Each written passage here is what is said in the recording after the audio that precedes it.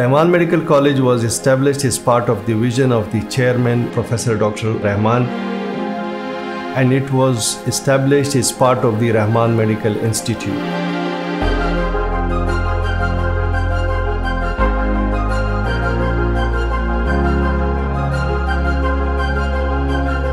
From the very day one, we believed that unless we come up with an integrated curriculum which involves all the disciplines in the same time for a better comprehension of the students, it will not be a success.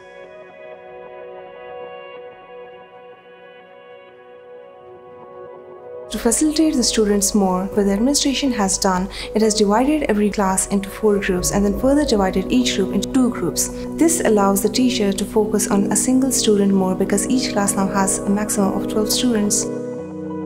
Rehman Medical College arranges a lot of trips a year to PHUs, field trips to the hospitals, schools, and a lot of medical camps to give students a first-hand experience into dealing with patients.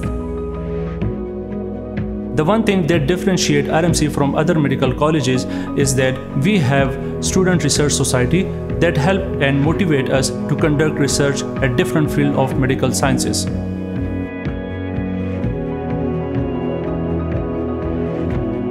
The collaboration with the hospital is the integral part of our curriculum delivery. And from the very first year, our students are exposed to the hospital which we have, which is a state-of-the-art hospital and provides services to a range of patients from different terrains of the country as well as from abroad. We've got a fully equipped clinical skills center here at RMC. We've got different mannequins, models, wide range of simulators, and it basically aims at enhancing our learning abilities in clinical practice as well.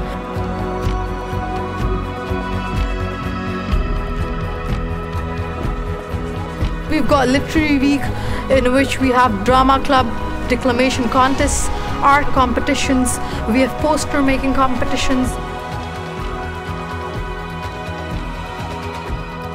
We have got Sports Week, which have, consists of like inter-college competitions, basketball, badminton, futsal, table tennis.